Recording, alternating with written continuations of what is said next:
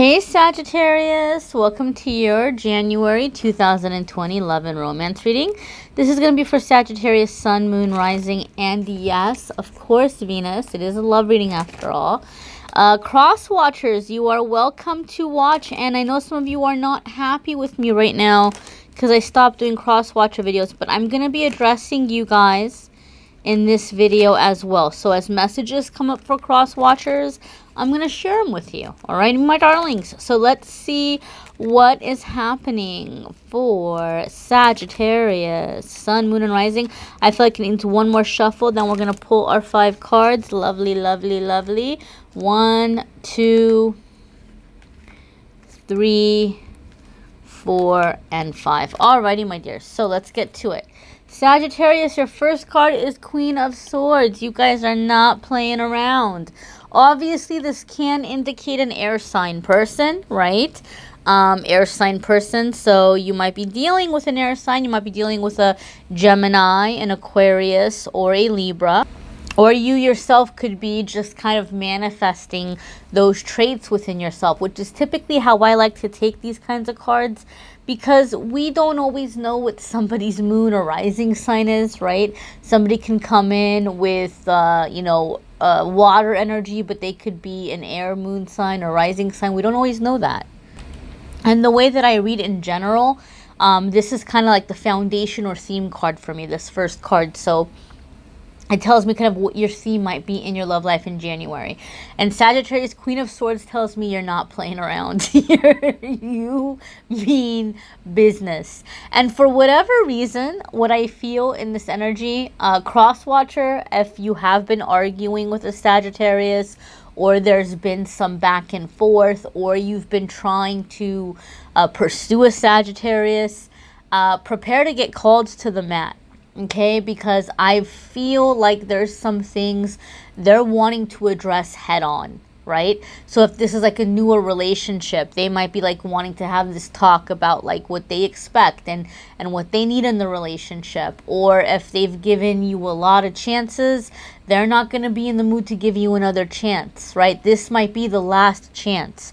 If you've been having a lot of back and forth with somebody, this may be like the last try or last effort they're gonna be allowing, because when Queen of Swords comes up, it's really a very, very just kind of decisive. Like you're clear about what you want, you're clear about what you're headed in, you're not going to tolerate anybody or anything getting in the way of that, okay? And I'm feeling this for the majority of you. Keep in mind, this is a general reading, so the energies come in different ways.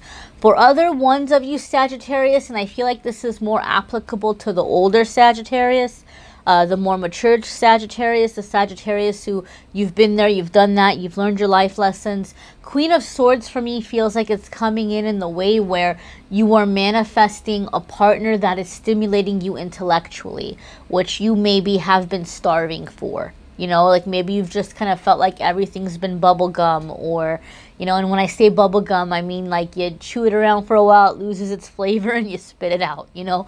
Maybe you've just felt in the past that there just hasn't been a whole lot of substance with the people that you've dated, or conversations haven't been very fulfilling. So for the Sagittarius that are a little bit more mature in age, and when I say mature in age, I will say probably mid-30s and up. Maybe for some of you 28 and up if you're a 28-year-old old soul. But it feels to me like, you know, you're kind of manifesting a partner, or you're in a relationship or starting a relationship with someone that you are really enjoying having conversations with, where it's just like, you know, wow, like this person has such an interesting way of looking at things, and this person has really fascinating philosophies, and they're very intelligent. So for other ones of you, I feel this is like an intellectual connection, which is kind of turning you on a bit, you know, but, you know, maybe feeling like you've found an intellectual match or intellectual equal. Cross-watcher, this could be something in which, like, if you're trying to get the upper hand in pursuing a Sagittarius, if you feel like this person has like other people that are sniffing around them, they might really respond well to some really good conversation. Or if you're like, oh, all these little thoughts are all around, you know, and you might be feeling a little insecure, Sagittarius may not be looking for that. You know, Sagittarius isn't like looking for the bubble gum anymore. And so that might be a good in for some of you cross watchers. The next card here is the Fool, okay? And when the Fool card comes up, you know, to me, it's kind of a leap of faith kind of energy. It is a major arcana. So you guys have heard me say in a lot of readings, when the major arcana cards come up, it's directly linked to your like life purpose, life path. And there's a lot happening here where there's some kind of a moment of growth. And the Fool card comes up when we're feeling pulled or called to do something that might not be making a whole lot of sense to our friends and family. And it may not even be making a whole lot of sense to us. But we're very, very drawn, and we just can't seem to help it, that we want to take this leap of faith and go in this new direction. And so I feel for a lot of you, you are getting involved with someone that you would never have in a million, billion, trillion years have like imagined that you would be with this person. Not because there's anything wrong with them, but they might be so very different from your type. For some of you, there could be a very significant age difference I'm getting. It could be a really, like, you're like, whoa, I didn't think I'd date somebody so much younger. I didn't think I'd date somebody so much older. Or maybe you're a very creative type and they might be very scientific, or vice versa. But there's the intellectual connection. There's the, you know, intelligence factor here that's connecting you all. And there's this, again, those of you who watch my videos, you've heard me say with the major arcana cards, when they come up for me in a love reading or between two people, when I'm looking into two people, it tells me you all have a soul contract, okay? You've met for a reason. The Fool card came up for Pisces as well. I didn't get so much of the soul contract vibe for them, so I didn't go into that in the Pisces video. But I'm getting it for you, Sagittarius, and I really feel this is someone that's coming in to help you expand your consciousness and vice versa. And there seems to be like a power couple vibe here, where it's like the differences that maybe would have made you think that, oh, I would never go for that person typically. It's almost like it's complementing each other so much that you both are accomplishing things you never would have imagined that you could have accomplished. It's kind of similar to the vibe I was getting with Libra when they got the Magician card. Very similar situation I'm feeling here for you, Sagittarius. So I don't know if you have Libra in your chart somewhere, or if you might be dealing with a Libra.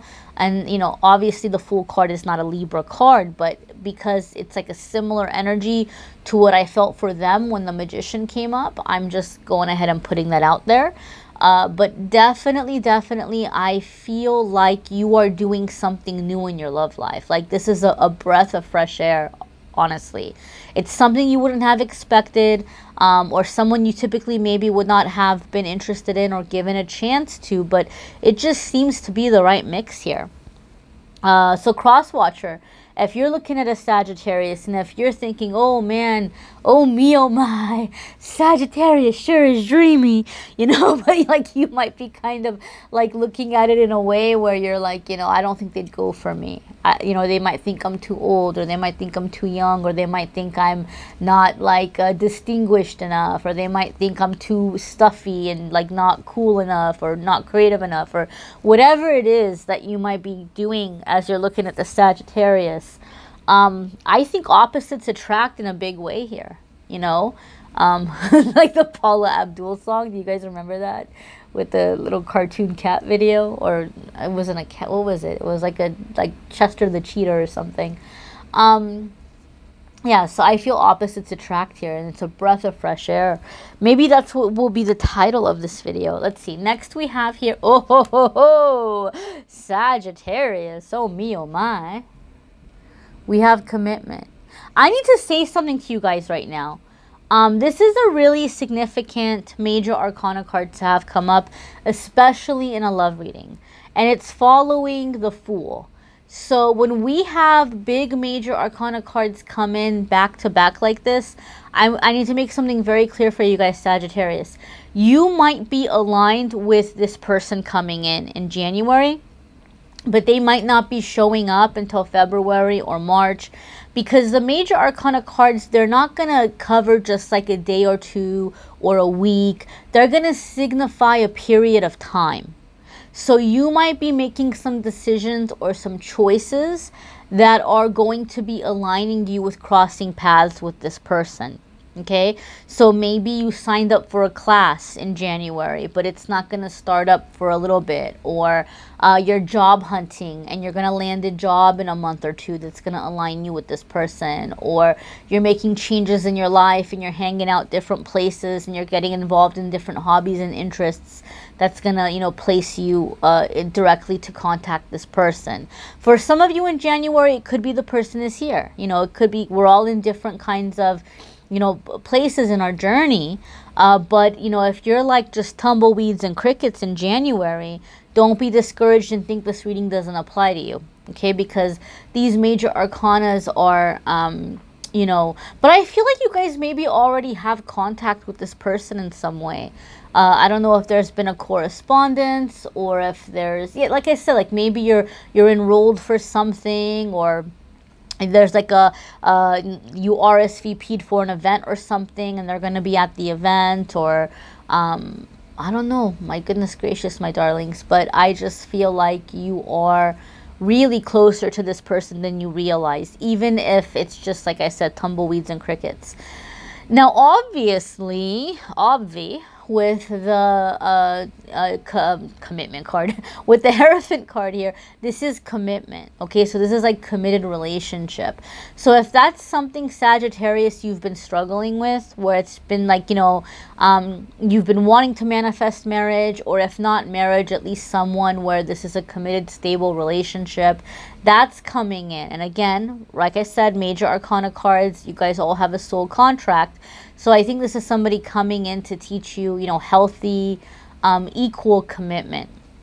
I don't know why I'm getting this, Sagittarius, but I feel like for some of you, you have an issue one way or another about dating people or being in relationships with people from your cultural background or your religious upbringing.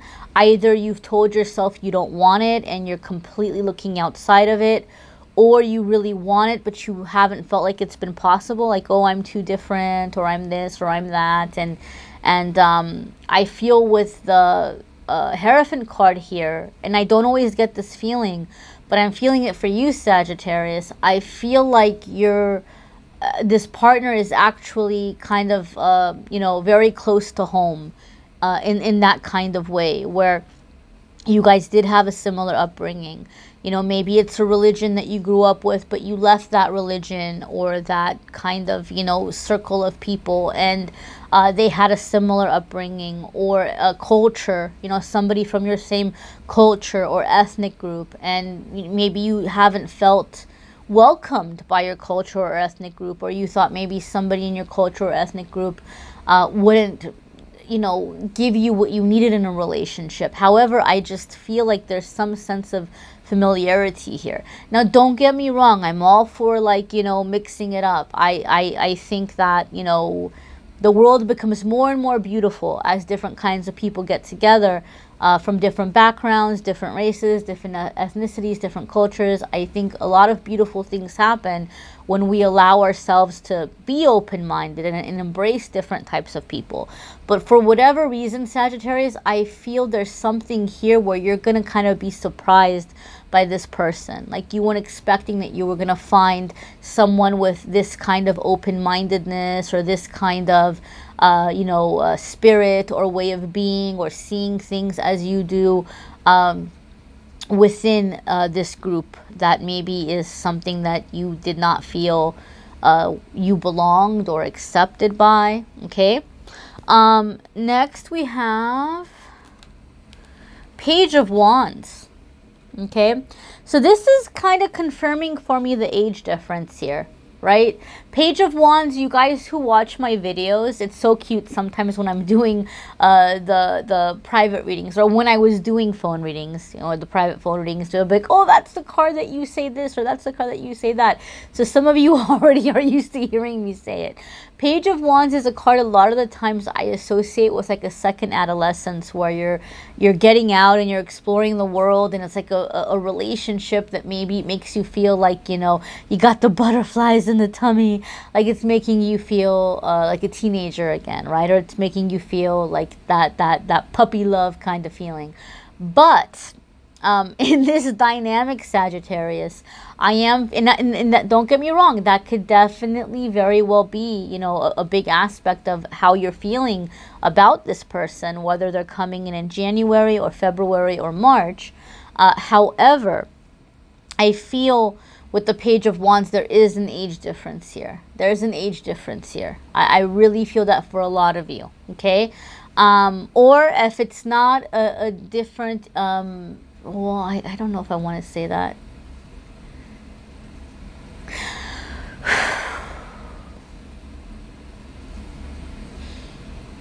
It could be where one of you is super experienced, and one of you maybe is not as experienced. There could be, I don't typically get this feeling or this vibe, but for some reason I'm getting it with you, Sagittarius, and I have to share it with you. So cross watcher, this is something for you to keep in mind. You're going to have to be aware of this. I feel that for some of you, this is like one of you has like really kind of lived life. Like you've really lived life in terms of romance, relationships, dating. One of you has a lot of partners, a very long sexual history. And the other person, I don't feel like they're a hermit or that like they've never been with anyone, but it's nothing compared to the other person. So I do feel there's going to be a lot of passion here, a strong connection between you guys, but one of you is going to have to realize that, you know, this person maybe can't go from 0 to 60 as fast as they can. So Sagittarius, if you're the one where, you know, you like this person a lot and they might be getting really eager or really hot and heavy, it's okay for you to say, look, I really like you, but like, you know, I can't, like, I need to work up to certain things, or I need to work up to certain acts, or, you know, whatever it might be. It's okay for you to speak up and to say that. And cross watcher, if you're dealing with a Sagittarius, that's maybe vice versa. Maybe they're being really eager. Maybe they're being like, let's go, let's do this. And you're like, whoa, like, let's do the basics before we get to the advanced stuff. Or let's, you know, like, it's okay for you to speak up. Or vice versa, cross watcher. Maybe you're just looking at like Sagittarius, like you just want to scoop them up and do all this stuff with them. And they might just be like, wow, like that sounds great. I'm not a prude or anything. I'm totally open to that, but can we please work up to that? You know, so if there's like a timidness, don't immediately take it as like, oh, they don't know how they like me, or they don't know if they're attracted to me. Because I feel like there is attraction here, but this person needs like to work up to certain things, you know, and the roles can be reversed, you know, the roles can be reversed, but I just feel like that needs to be said, which is really interesting because I don't typically get that vibe for Page of Wands. I've been reading for years and I've never gotten that feeling from that card before, but that's what I'm feeling in January for you guys, and that feels like something I needed to say. Maybe it's because I'm doing the cross watcher along with this one, I don't know, but something to keep in mind, food for thought. Next, Sagittarius, we have 8 of Cups, okay? So after all this initial kind of, you know, passion energy or this euphoria of this like new kind of feeling or sensation, we've got 8 of Cups, which is telling us that there's going to be a desire for something deeper. Okay, I feel for a lot of you, what's happening is there's an awakening happening within the relationship. So either this person is waking you up or you're waking up the other person. Those of you that have seen my love readings before, or my readings in general, when 8 of Cups comes up, you know that I say this is a heads up from Spirit that your wish is going to come true. You're going to get what you wanted, but there's something you need to know about it. When I see 8 of Cups, it's like maybe you worked really hard for something, you manifested it, you earned your way into it. But once you receive it, you're like, wow, I'm happy that I have it. I'm glad that I have it. But I'm not feeling what I thought I was going to feel. And so you start looking again, like, well, what is the next thing? You know, maybe it's my career. Maybe I got to hit some achievement in my career.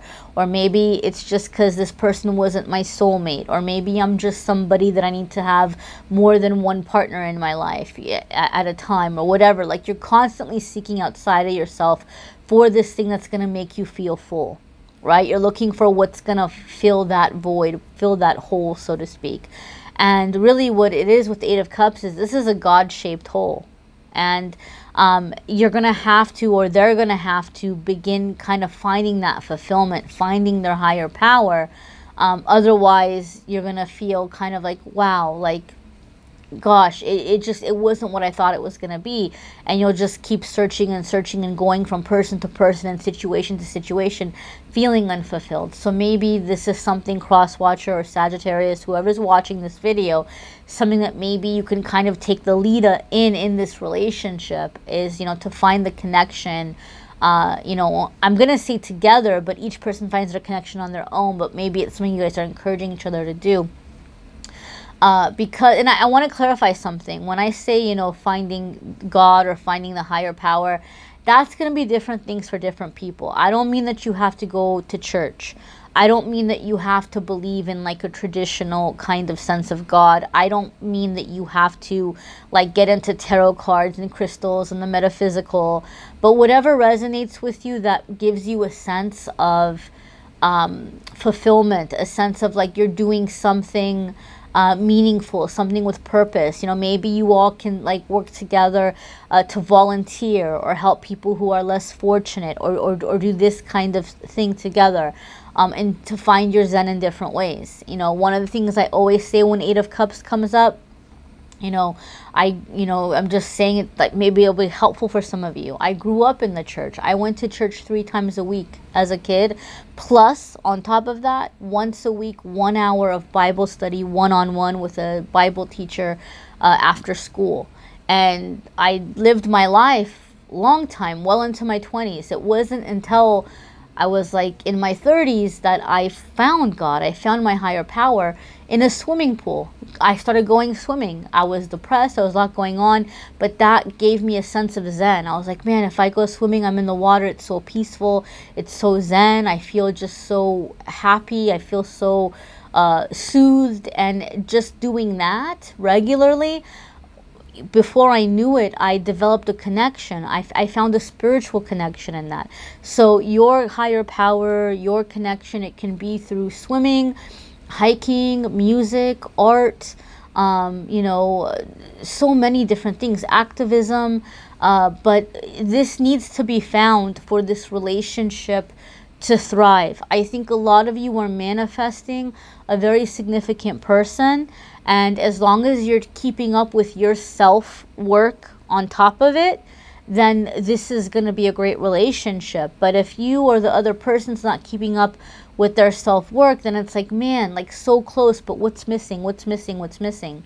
Nothing's missing. It's that connection. Okay, so I hope that's helpful, my dears. I'd encourage you to watch your moon sign and rising sign videos as well. Sometimes those resonate more than others, or they might bring a different aspect to your scenario. Sometimes they all resonate, you know, but it's like, you know, added pieces to the puzzle. And guys, if you want a private reading, you can go ahead and click on the Calendly link and schedule a private reading with me there. Don't forget to watch your 2020 forecasts. Those are in the description. And watch the weekly readings on the channel, my dears, my darlings.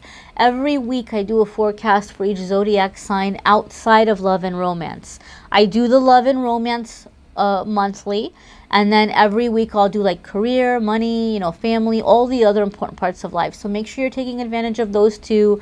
They're pretty short, you know, to the point, and you know, they're helpful for a lot of people. So check that out as well, my darlings. And of course, the card of the day and the pick a card every single day on Facebook and Instagram, Amethyst Angellight.